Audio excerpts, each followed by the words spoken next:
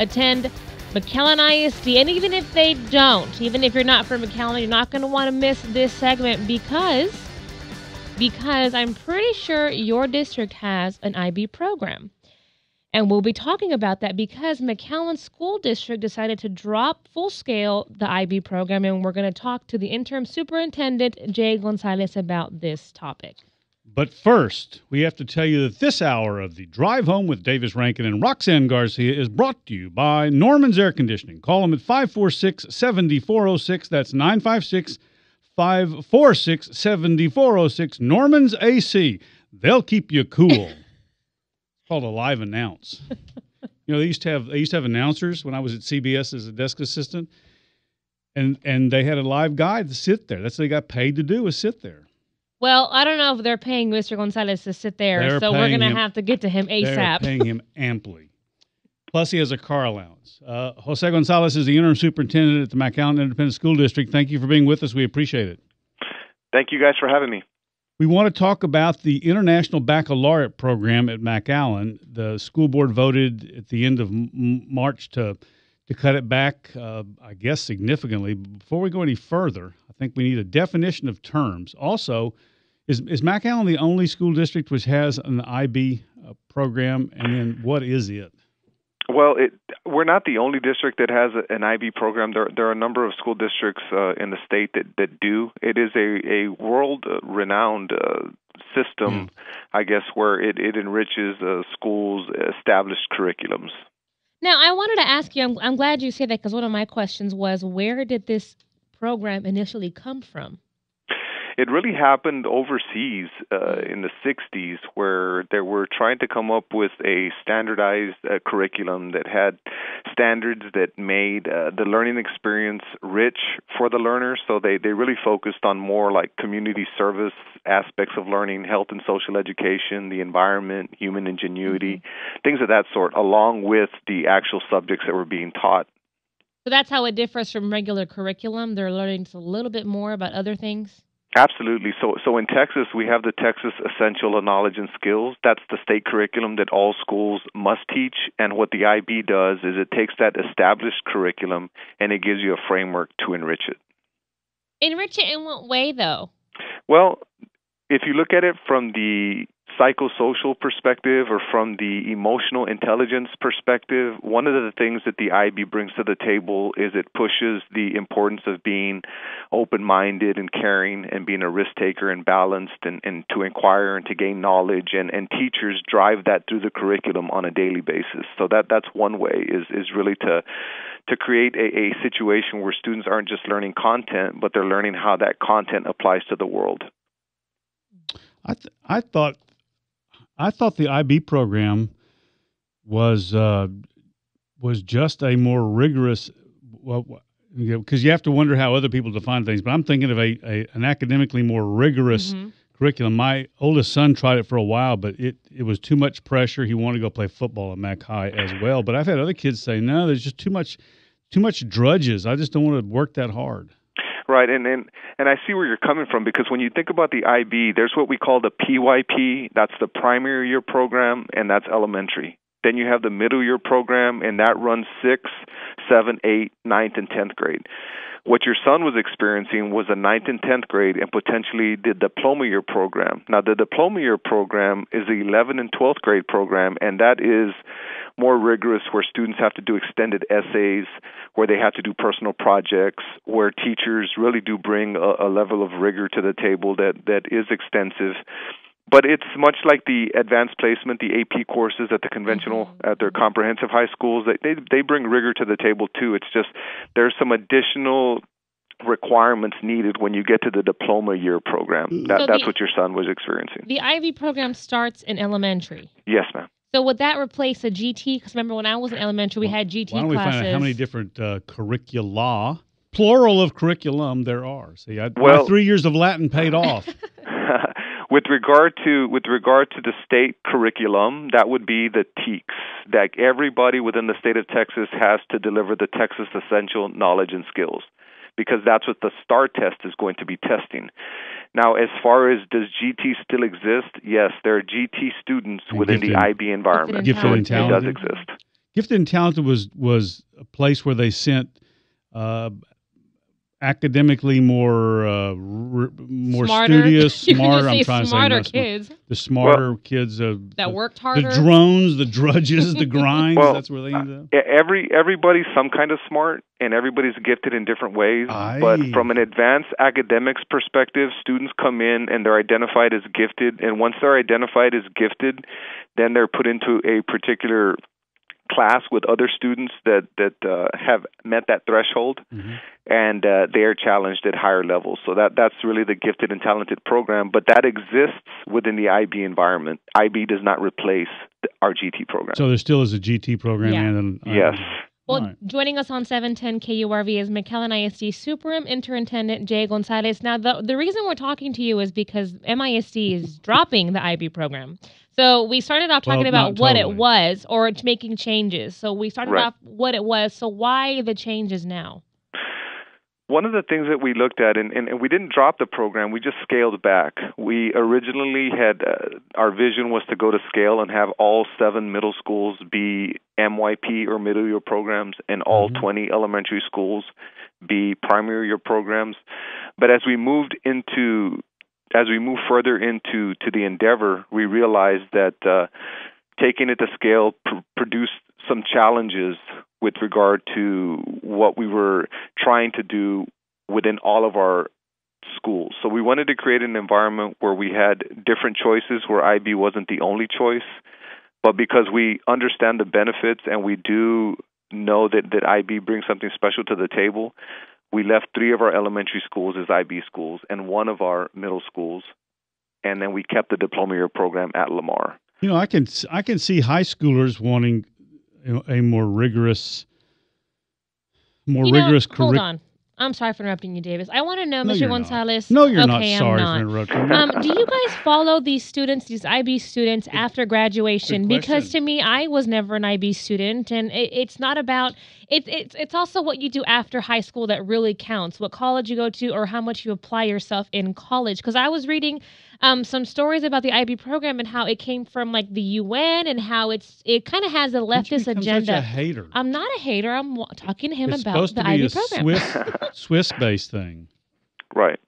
No, go ahead. We do follow our students. Just in general, we want to know how our students are doing. So there's data that we can look into with regard to our school report card, or what they call the TAPER report, and this report gives us information with regard to our percentage of graduates and our percentage of students that are going to school, to colleges.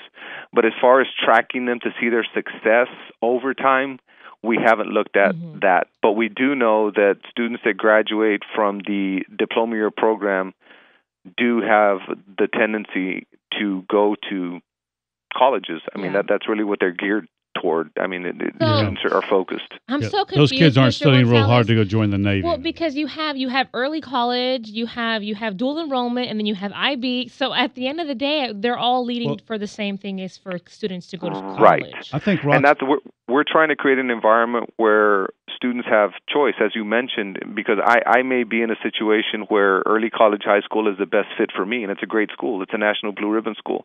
Or I may want to go to the diploma year program because that's something that I aspire to go toward. But sometimes a comprehensive high school is the place to be, because I want to be closer to athletics and fine arts and in the comprehensive experience of what high school is all about. So we want to give our students opportunities, and we also want to create a situation where our teachers also have choice with regard to where they feel most comfortable teaching. Does it also have to include how, depending on what college you want to go to, sometimes different universities require either IB or early college or dual enrollment?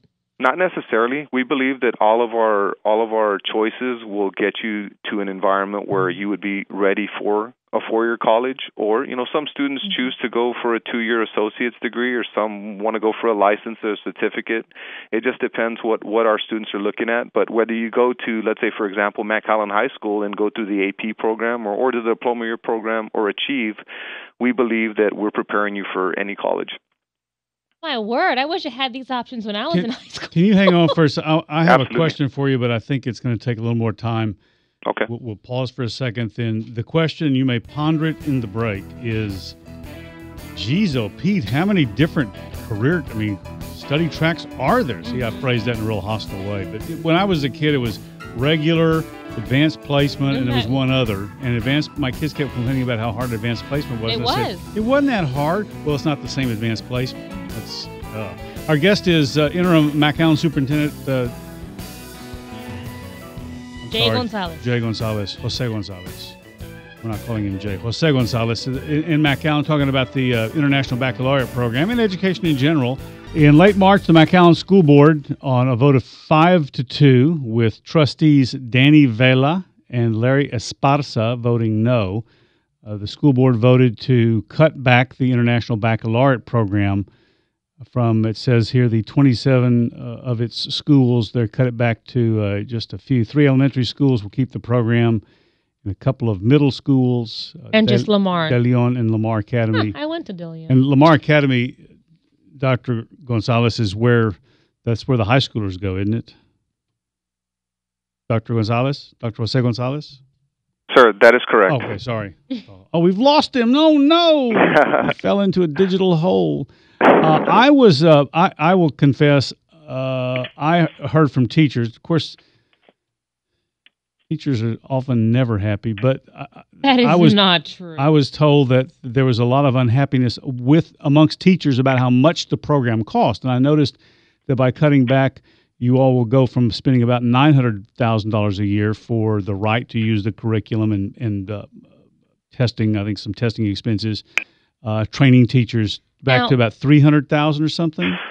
Well, right? part of it, I guess it's a yes and a no, because although we're cutting back on spending for IB training, we still have, I guess, an obligation to create an environment where students are still going to be challenged. And one of the areas that we're looking at focusing on is a STEAM program, and it's not necessarily a program, it's a philosophy that's being used across the nation, where we focus on science, technology, engineering, art, and math. So there's still going to be some training required there, so I wouldn't say that we're going to save all of that money. I have so many questions for you, Dr. Gonzalez. Okay, one, I also want to know, does every district in Texas have the same IB program?